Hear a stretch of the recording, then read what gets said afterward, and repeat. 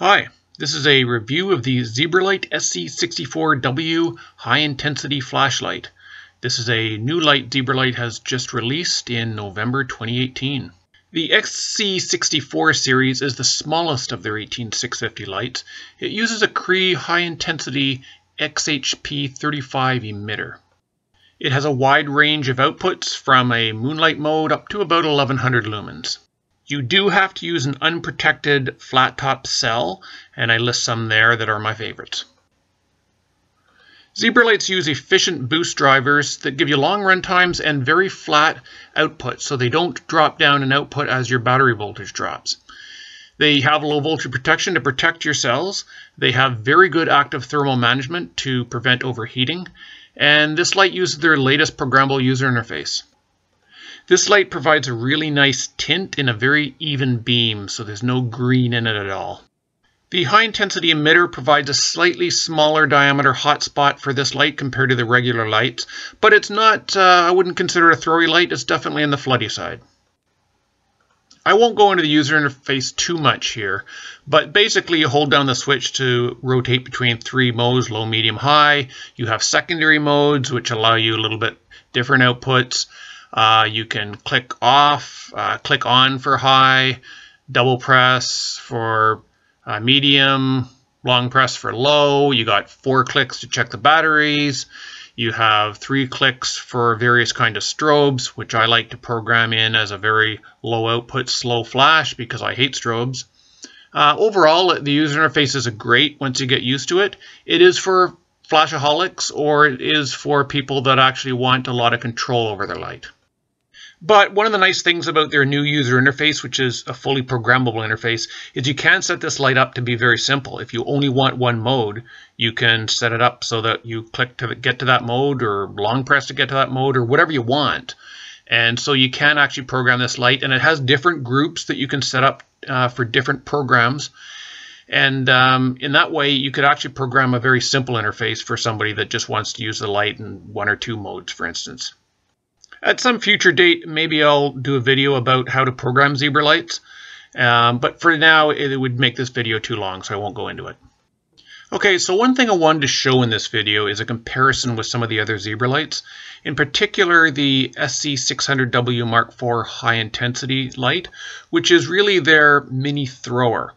And I bought this light originally to maybe replace that larger light, the SC600, which is a fairly bit larger, as you can see here. So I wanted something maybe a little smaller, a little easier to fit into your pocket, but still would give some good throw for outdoor use. I don't find that's the case with this light.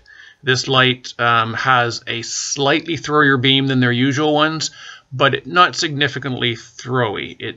It's fine for outdoor use, but it's not what I would consider a light for long distance use. So I think I'll still continue to use the larger SC600 for outdoors, and I'll use this light for an everyday carry light. It is good for outdoors, but it's also good for indoors. Now here I'll just compare it to their regular smaller lights. In this case it's an SC52, but the SC64 uses the same size lens and the same size emitter. So it has a same 12-degree hotspot. So as you can see, they're very similar. The 64W high intensity has a slightly smaller hotspot. What I really like though is the tint. There's no tint shift using the high intensity emitters, and they produce a really nice even beam. One really nice thing about Zebralight lights is their thermal management system. It kicks in at about 55 Celsius, although that is a programmable amount as well, and it prevents the light from overheating beyond that point. It's very gradual. You won't see it happening in normal use. You have to really look for it.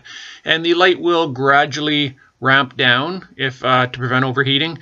And you can actually get it to raise the output again if you grip the light tightly and absorb some of the heat out of the light into your hand. This is a very small light. It's very light, so it doesn't absorb a lot of heat in the light itself. So I notice it starts to kick in at about 1 minute. You'll start seeing the thermal controls kick in. On the larger SC600s, it's about 3 to 5 minutes. So you get quite a bit more runtime and maximum with the larger lights. But you know, this light is a small everyday carry light. You're not going to be using it for on maximum for long periods of time. It's not really meant for that. I wanted to show the low moonlight of this light. For a while, Zebralight started increasing the lowest levels of their moonlights, especially with their larger lights. This light, I find, has about half or a third of the output of the moonlights for the SC600 series. So it's actually quite a nice low moonlight level again, and I like that. Another thing they've changed here is to start using a spring again in the tail cap of the light.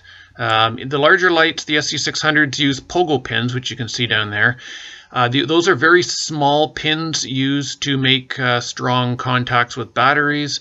But people were finding that with pogo pins on both ends, it could dent batteries if you drop the light onto a hard surface like concrete. I haven't found that problem, but some people did. So maybe they've started putting the springs again in the tail to help address that problem. Okay, it's outdoor beam shot time. First, I'll just show you the SC64w HI here with its 11-degree hotspot.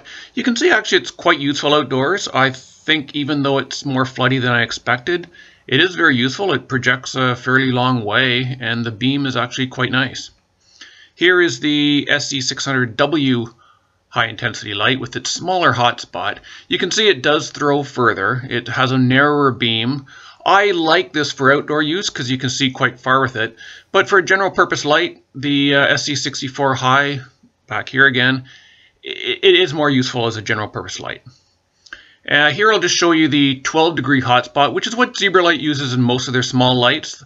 You can see it is more floody than the SC64 HI and gives a kind of a wider beam.